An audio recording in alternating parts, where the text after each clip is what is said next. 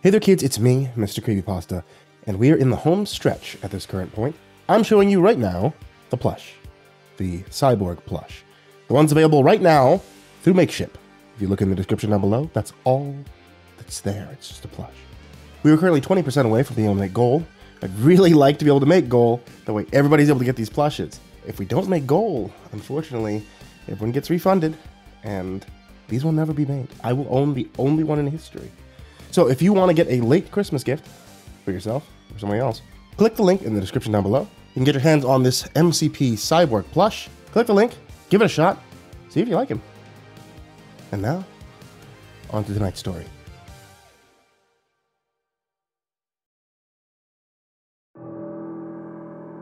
Dear friends, I hope that the term I use doesn't cause you any concern. Some would likely not want a pagan medium as a friend, and if so, I don't wish any harm on them. It's just that at this point, I feel like I've grown close to my audience, to the point that I worry for their safety. What happens to me over the holidays has left my faith in humanity shaken. Discovering the wicked deeds that self-proclaimed men of cloth performed with the backing of their devout followers. It's made me question if I can even truly have a home for the holidays again, especially as I draw close to the truth about the horrible secrets this town hides. Every new story tells of a darkness that's boiled up from hell itself, I feel, and nothing could prove this more than what the deacon told me about the gifts he had seen young Lydia carried. As I listened, I understood some part of his own journey, whether I consider his behavior to be righteous or not, and I am not one to judge others. I must make that clear. I feel that the actions can easily allow justice to fall where it is suited. The third incident. Holy Shadows. "It's time you heard of what happened to Father Drusilla," the deacon said as his altar boys hastily locked the doors and windows of the church.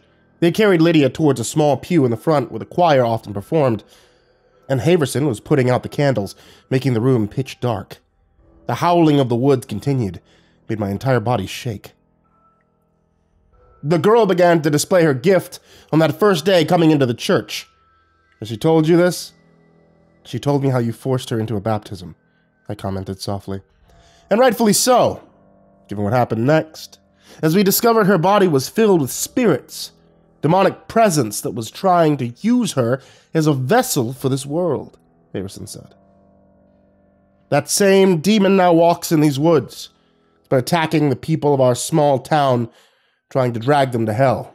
Father Drew found out about it a few nights before your arrival. We were having a mass here, helping people in town to gain healing from Lydia when he returned from his mission. He came to the church foyer covered in blood and spouting nonsense. Immediately I ordered 2 of the altar boys to help him stand upright, get him on the stage. The entire congregation needed to hear of what had happened. His eyes were wild, his body hardly able to maintain his own weight, as I gave him some water and allowed him to eat sacrament. He had nearly calmed down, but then he saw Lydia, there in the front pews. She had fallen into a coma. Often this happens whenever she's exhausted her gifts a bit too much, and I had advised the church that this is a sign from God, that he is resting his hands the same way he does upon the Sabbath. But when Father Drew saw her, he screamed. Tried to curse her, to be honest. It was a striking proclamation coming from this holy man, but then he calmed down again and explained what was wrong. He told us that he could sense that the girl had recently gone into the land of spirits. How, I can't tell you, but Father Drew has never been wrong about this before. As proof of this, he told us of the shadows that lurked in the woods. Claimed they came from the girl herself. When she sleeps, the shadows move around and devour holiness. He even called them agents of the devil. The wounds he sustained were from these monsters, and he warned if we didn't act quickly, the entire town would be in danger. Seeing as so many of us had seen our first miracle, we were having a test of faith. And some even recommended stoning Lydia. It was my decision to lock her away. Her gift is too powerful to simply be tossed aside because of the darkness that rests in her. I mulled over what he told me. watching as the strange shadows moved on the exterior of the church. They don't come on holy land. It's safe here. So it is for everyone. But the town, are they all informed? I asked. He bit his bottom lip. It's sometimes better to keep a predator fed, he whispered. Even the devil has a role to play. I hid my disgust, instead opting to find out more about this creature if I could. I think Father Drew died of his injuries. The deacon, however, no longer seemed interested in sharing the stories to me. Instead, some that took the church as shelter were asking how they could protect themselves from the beast at the door. Haverson suddenly changed his friendly to dangerous. The reason I tell you all this is because I want to prove to my congregation that you are a child of God. It is true the beast will not harm you, and you'll be able to walk through our streets untouched. However, we're risking everything by allowing you to keep living if you're in fact a spawn of Satan. Suddenly, several grown men were pushing me to the door. The howling was becoming more intense, and I was being shoved into the open air.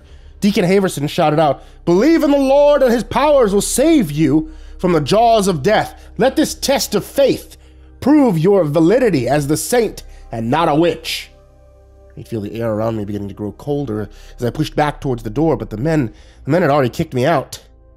They were determined to follow this dark ritual to its bitter end, even if it meant my life was in danger. It occurred to me that Father Drew was likely fed to the beast for a similar reason.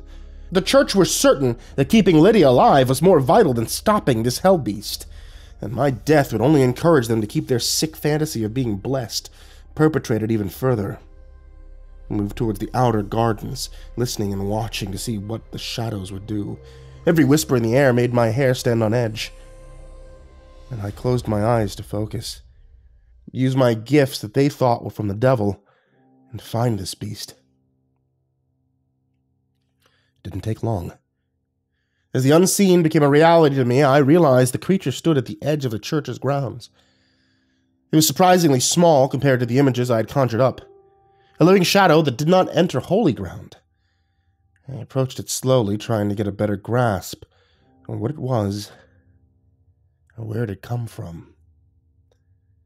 It was like looking at a dark reflection of Lydia, and the aura around the being told me that this alter self was embodying her desires, her anger, her fears.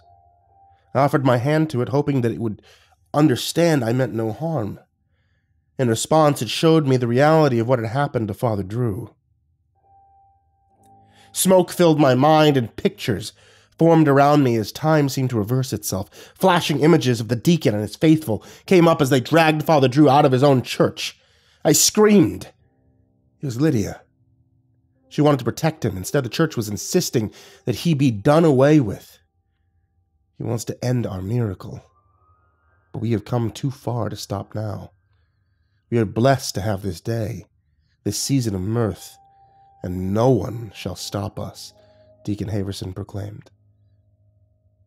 They broke his skull right at the edge of the church grounds, hoping the shadow beast would eat up what remained. Father Drew had suggested they exorcise the demons from Lydia, save her immortal soul.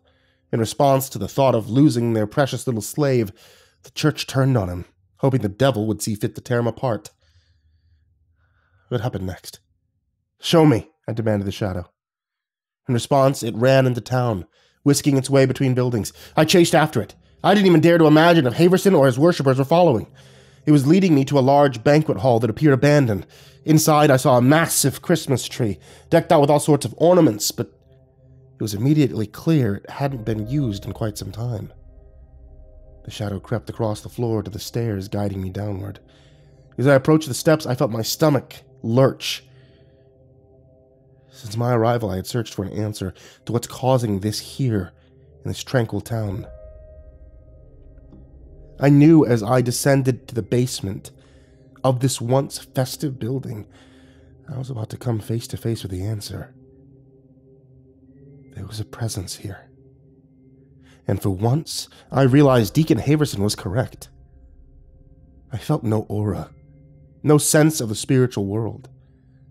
Just a dark, endless void. and it beckoned me to come and see its glory.